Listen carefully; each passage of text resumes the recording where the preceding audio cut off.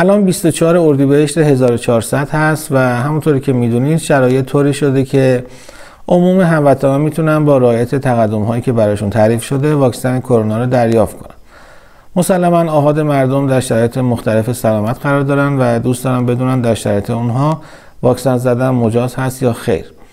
بعضیا به دلیل بیماری که دارن در حال مصرف انواع دارو هستن. بعضیا انواع حساسیت ها رو دارن. بعضی خانم ها باردار هستن و خیلی شرایط دیگه. من دکتر حمید سجاد هستم، متخصص داخلی. تو این ویدیو میخوام درباره مجاز بودن تزریق واکسن کرونا در شرایط مختلف صحبت کنم. این اطلاعات از منابع معتبر مختلف استخراج شده. اولین سوال در مورد کسانی است که حساسیت دارن.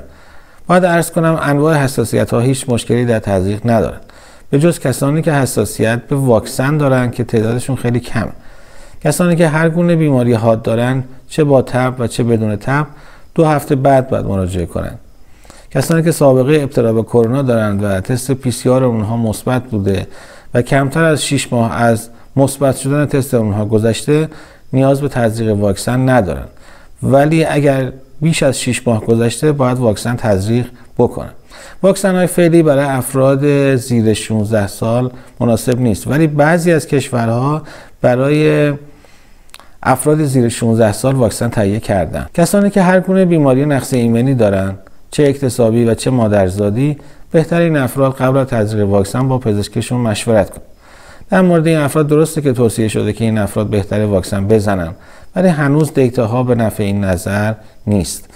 کسانی که قصد بارداری دارن، تزریق واکسن مشکلی برای اونها ایجاد نمیکنه و لزومی نداره صبر کنن تا واکسن انجام بشه.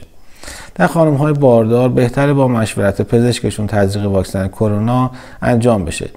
ولی اگر خانم‌های باردار در سیستم بهداشتی درمانی مشغول کار هستن، بهتره واکسن بزنن. خانم‌های شیرده هیچ بندی برای واکسیناسیون ندارن. اما گروه بعدی کسانی هستند که به هر دلیلی در حال مصرف دارو هستند.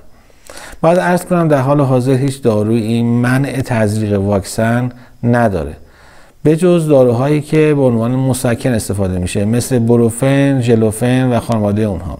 3 روز بعد از قطع مسکن ها میتونید واکسن کرونا رو تزریق کنید. اگه تا حالا عضو کانال من نبودین، همین الان عضو شین و دکمه سابسکرایب رو کلیک کنید تا در جریان بروزترین و معتبرترین مطالب سلامت قرار بگیرید. لایک و کامنت هم فراموش نشه. اگر سوال پزشکی دارین خوشحال میشم در قسمت کامنت جوابتون رو بدم.